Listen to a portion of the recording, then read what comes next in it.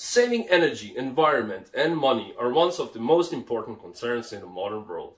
Regarding energy conversion into electricity, only about 1/3 of the invested energy is efficiently used and the rest is dissipated, that is, wasted in form of unwanted heat.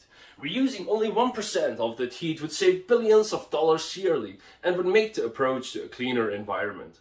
Heat as a form of energy can be converted into electricity using thermoelectrics.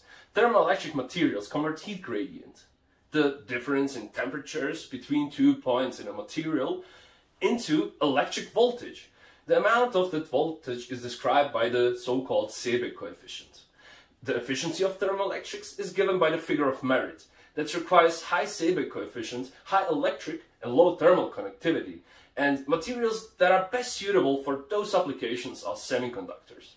Facing the shortage for inorganic semiconductors, their organic counterparts, or polymers, caught the attention of scientists and became a wide field of research in the past few years.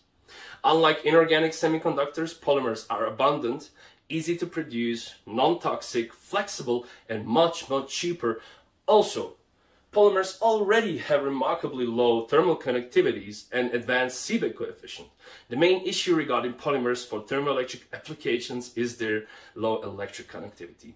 Now, the electric conductivity of polymers can be improved by doping. Doping is a process of injecting external atoms, molecules, or group of atoms into the material efficiently increases the electric conductivity of polymers. In my research, I am focusing on the figure of merit improvement of polymers for thermoelectric applications in general, but more importantly on the understanding of the mechanisms that govern their thermoelectric performance upon doping.